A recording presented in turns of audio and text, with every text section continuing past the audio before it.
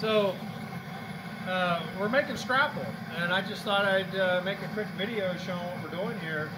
I grew up in Pennsylvania, kind of Pennsylvania Dutch country, and scrapple making was a tradition that my grandfather and my father and the family would do pretty much every fall. And last year was the first I made it here in Alaska. It's something I really missed doing, and we successfully made a batch of scrapple last fall. So I thought this year I'll just kind of make a short video showing what we're doing here. So traditionally this would be made in a cast iron butcher kettle, as we call them, over an open wood fire. I wasn't able to find any butcher kettles up here. I'm sure that they exist somewhere in the state, but what I did is I got a pressure tank here, picked it up for a few bucks off the classifieds.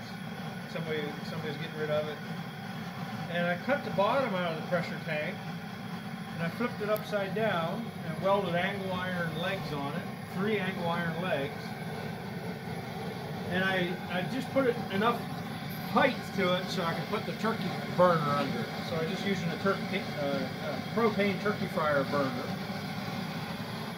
and it really worked well. It really worked good. So I think we ended up with, I'm just working off memory, I think we ended up with like 13 gallons of scrapple last year.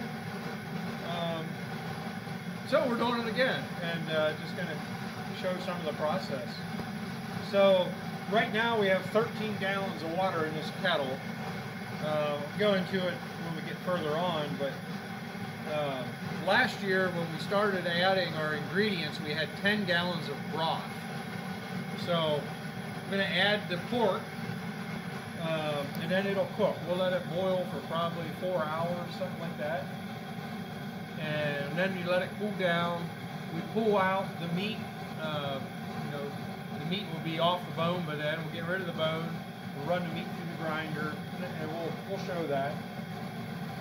And then we add the meat back into the broth and add flour, cornmeal, and some pepper and salt, and then essentially cook it until it cooks down so it gets the proper consistency, and then we dip it out in pans, and that's the scrapple. So anyhow, just going to add what we got here. So first thing I'll show is we got strips of the pork skin. I just cut it into strips so that it cooks better, and then when it's actually cooked, then we can run through the grinder. So we're just adding the pork skin, and this is the pork hide, scalded and scraped. The hair's all scraped out of it. Interesting side note. Traditionally you would scald the whole pig. I don't have anything up here big enough to scald the whole pig. So what we've been doing, it worked great last year, it worked great this year, we actually skinned the pig, and then I just scald the hide in the kettle here that I made. 150 to 160 degrees is proper scalding temperature. We just put the hide in there after it's off the pig and scrape the hair out that way. So the hide's in there. I like meaty scrapple. I like a lot of meat in my scrapple. So I'm actually putting more meat in than what would be maybe traditional. I got some shoulder blade ends here. I'm just going to throw that in there. Another shoulder blade end. And again, the goal is to get more meat in the scrapple. This was a small pig. It probably weighed 225 pounds if I had to guess. So I'm throwing a couple shanks in there as well. Truth be told, the scrapple's my favorite part of butchering, and I actually prefer it to bacon and sausage. So that's what we're doing. You can see I didn't trim the bones too close because I want more meat in my scrapple. So that's a hind leg bone, another hind leg. Here we have the rib cage. Throw that in there. Here we have the spine and essentially the pelvis. I'll throw that in there. So all this, everything gets cooked off the bone, and then that meat is what goes into makes the scrapple. Of course, here's the head. The whole entire head goes in there. That's just some trimmings I'm going to throw in there. Pork heart. Got the liver. Liver goes into the scrapple. Got both kidneys.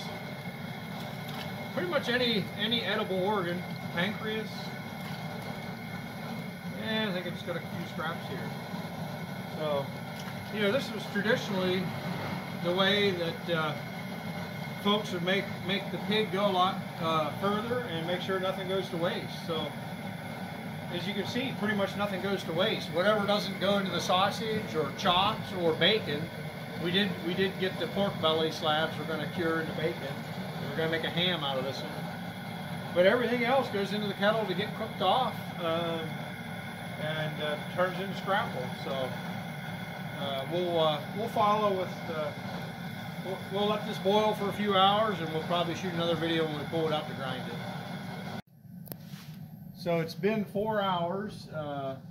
This has been at a good boil for 4 hours. We just checked. Some meat came off a rib. The rib came out clean, so I'm going to shut the fire off underneath our kettle, and as you can see, it's boiling pretty good. We're going to, what we'll do is we'll pull all this out and we'll grind it, and then we'll add the meat, the ground meat, back into the broth in the morning, and we'll do the rest of the scrapple making. So I'm just going to go ahead and shut the propane off here.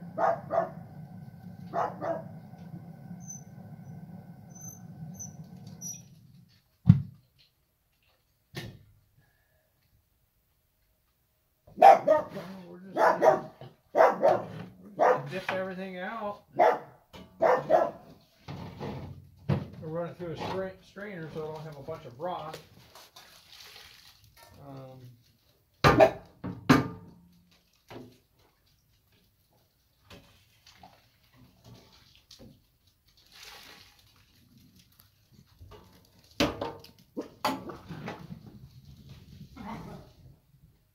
Just bring everything out.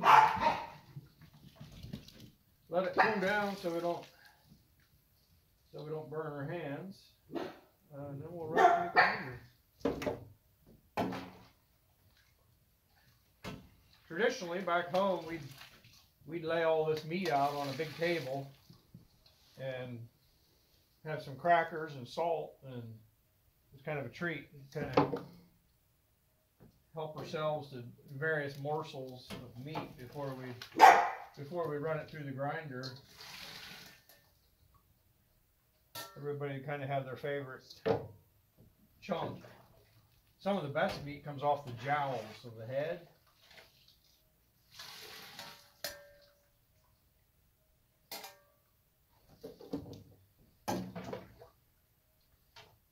Now you can see here, I don't know if I can get this on it. The skin is that's some of the skin there. So that grinds up really nice.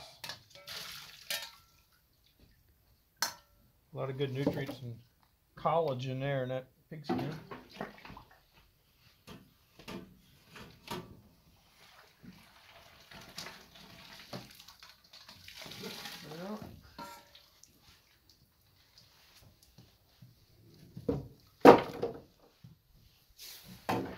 So it takes some time to sort the bones out as well. You got to kind of pick through this, separate the bones from the meat, and then grind. We'll finish this process tomorrow. So it's had time to cool down, so I'm just separating the bones from the meat. And this is kind of a time-intensive process, especially if you're trying to get all the meat. But separating the bones, and here you can see I'm pulling the vertebrae apart and getting the good cartilage and stuff from in between. So all that goes into the scrapple. There, that bone actually fell apart. But yeah, things are just pretty much falling apart. So just a matter of separating the bone from the knot.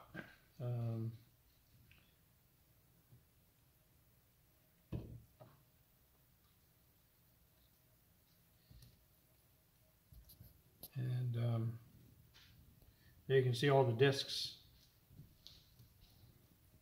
in between the vertebrae.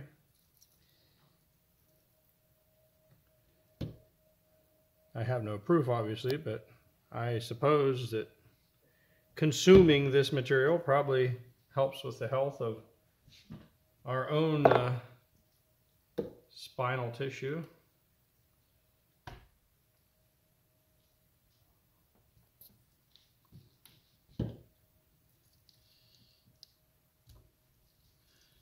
So everything that's gone in here will get run through the grinder, and then we'll add it back into the broth in the morning. We'll bring it up to a boil, and then we'll add the cornmeal and the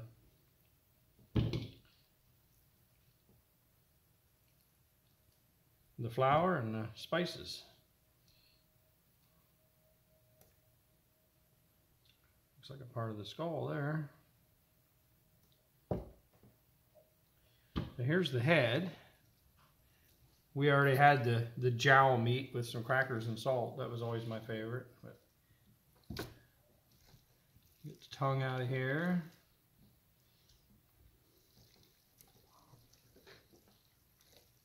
Kind of gruesome looking, but it's all good meat. Lower jaw. Still kind of hot in there. Let that cool a little bit. That'd be the tongue. Yeah, that's still a little hot. I'll pick through something else. But yeah, as you can see, this takes a little bit of time. Probably the most labor-intensive part of it is separating all the bones from the. I believe that's a chunk of liver there. Separating the bones from the meat. Takes a little bit of time to do that, but. Once that's done, and we grind all this, it gets put back in the broth, and then it's just a matter of adding the ingredients and stirring it. So, yeah, we'll show that a little bit later. I'm gonna probably spend the next hour or so here sorting meat.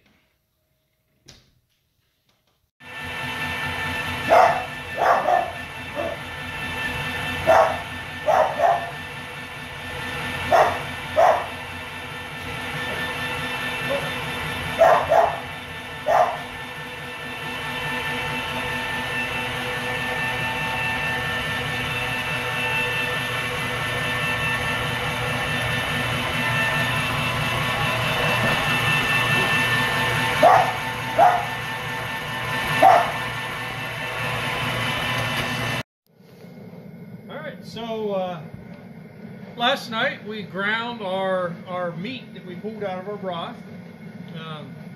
Have that right here. We have the fire going under our kettle again. We have 10 gallons of broth in our kettle. It's not quite to boiling yet, but I'm going to go ahead and add this meat. This meat got chilled overnight. We had it outside in the garage where it was cold. So I'm going to go ahead and add the meat. Because otherwise, if we waited until it came to boiling and then added the meat, it would cool it down again. So we're going to add the meat here, and then we're going to start and let it come up to boiling. When it comes up to boiling, we're going to add our flour and cornmeal mixture. So this is, we have 10 gallons of broth. I'm not sure, we probably have 3 gallons of ground pork here. This is everything that we pulled out last night. We have 20 cups of flour, 30 cups of cornmeal, 1.5 cups salt, and a cup of black pepper. And we pre-mix that. That's what you see here. That's all pre-mixed. So at this point, I'm just going to add the meat into the broth, kind of stir it, and then once it comes up to boiling, we'll go ahead and add the cornmeal mixture. Once we add the cornmeal and flour mixture, at that point, you have to pretty much stir it constantly to keep it from sticking to the bottom of the pan. So, just going to go ahead and start adding this meat in. As you can see, it really sets up kind of solid, especially once it gets cold. It becomes more of almost a loaf. But that's all the ground pork that we cooked off last night.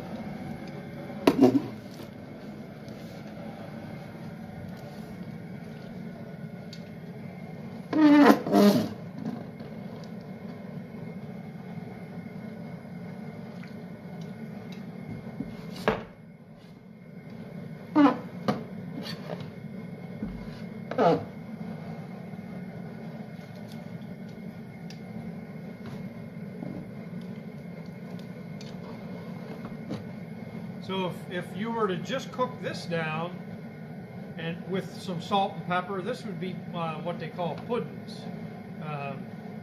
I personally don't really prefer that. I like all the meat in my scrapple, but you know, traditionally a lot of folks like just the meat portion of this. They would fry it up and have that as a breakfast meat. I never really care for puddings myself. I prefer the meat to be in scrapple.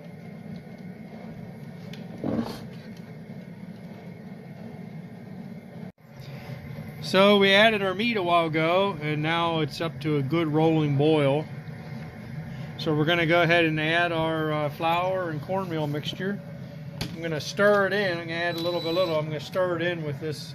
I welded up a couple pieces of flat stock here, made a stirrer for in the cordless grill. So I'm going to add the cornmeal and flour. I'm going to stir it in with that.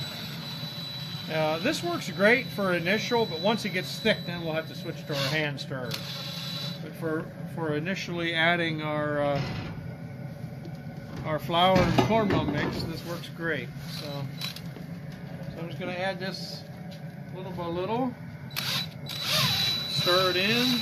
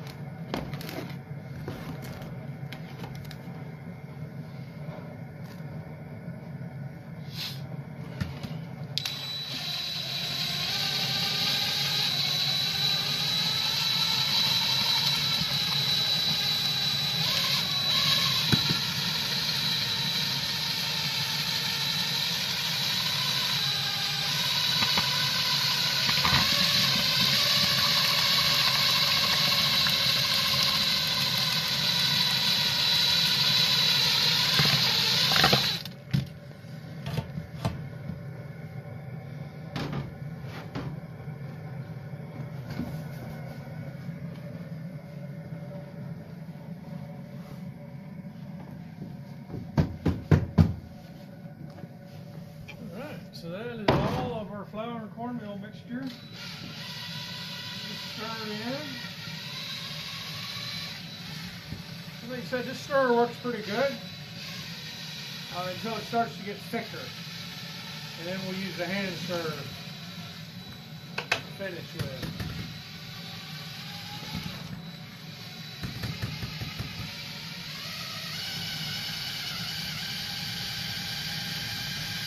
Pretty good stir going with this while it's spinning.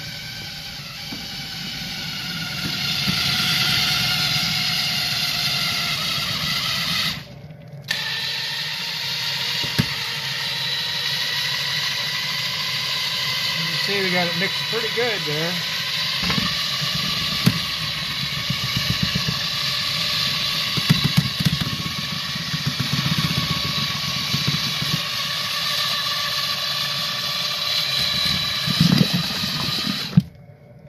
Gotta be careful you don't splatter yourself with hot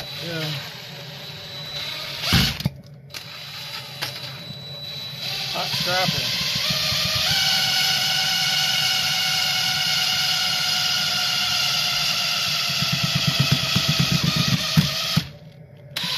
The battery's dying, I believe.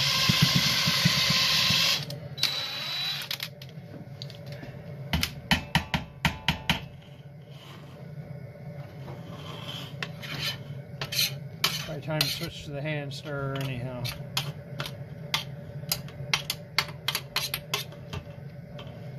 But this works really good for initially mixing in the mixture. Really happy with it. So this is a scraper I made. This kind of resembles an old butcher scraper that they used to use. I didn't have access to one, so I just took a scrap piece of flat stock and bent it and put a handle on it. And once it starts to thicken up, then this is kind of how we'll have to start for the rest of the time. It's pretty hard on the drill to start once it gets thick, and it'll also really stick if you're not careful. So. There, might as well just get rid of these. As we're stirring, we're going to have to go around in a circle. Make sure that our scrapple doesn't start to stick to the kettle.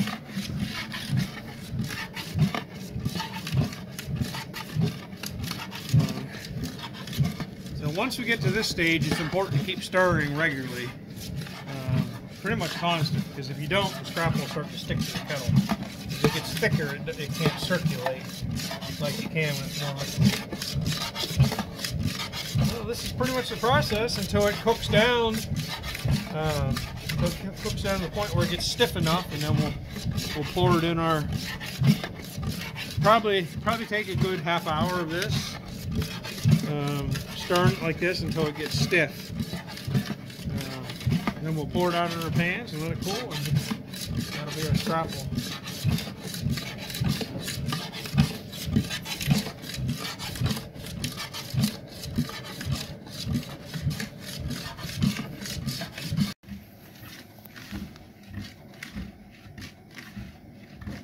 So we've been stirring for about 45 minutes now. It's starting to get thick. We're getting close to being done. When it's done, when you're stirring, it should be thick enough and you can actually see it pull away from the sides of the kettle as you're stirring. It's starting to do that, as you can see here. Kind of starting to pull away when I'm stirring, but it should even be a little thicker than this, and definitely pull away from the side of the kettle when you stir. So I don't know, we probably got another 15 or 20 minutes.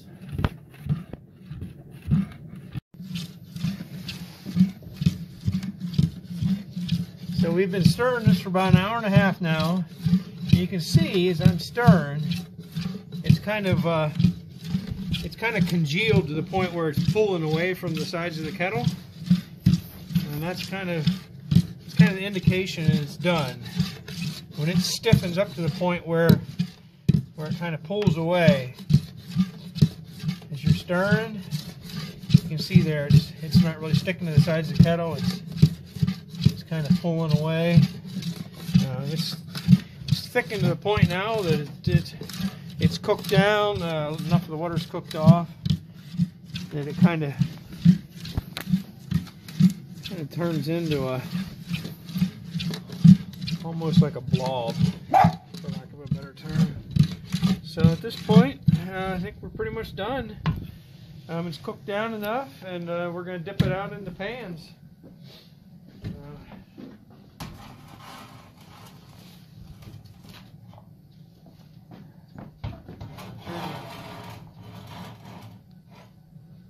Turn the fire off underneath of it.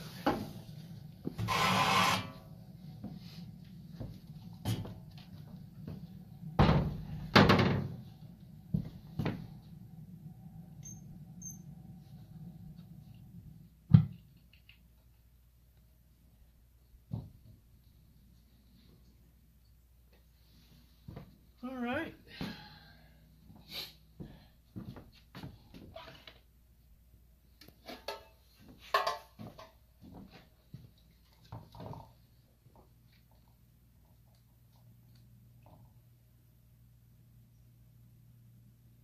As you can see, it's not really liquid anymore. It really sticks together.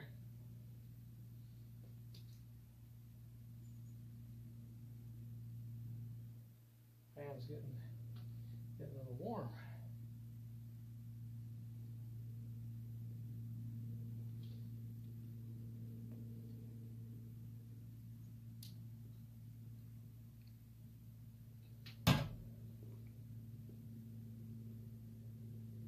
So there's a pan of scrapple. So once it cools down, it gets hard and solid like a loaf.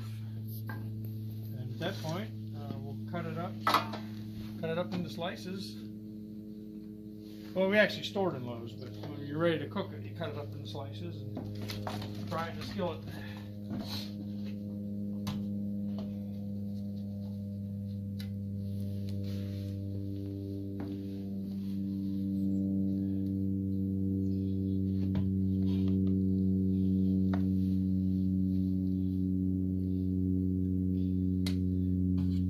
See about the consistency of it. It's nice and thick.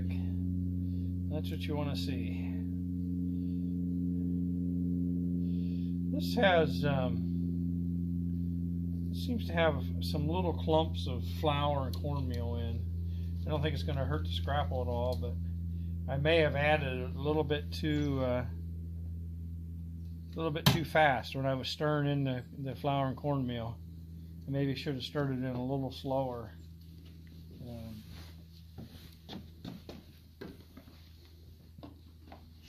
But like I said, it shouldn't hurt it at all. But I think that's why we're seeing some little clumps in there.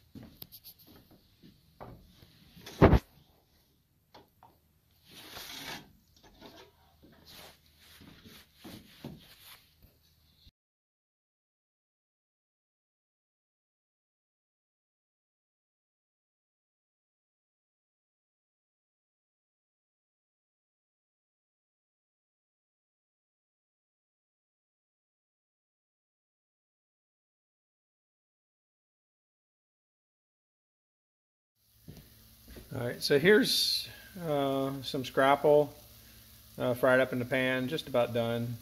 I personally like it crispy on the outside with some soft in the middle. But if you smash this down even further, you can kind of get it crispy the whole way through. But this is my preference. So generally have it cooked about like this, and then I like eggs over the top of it.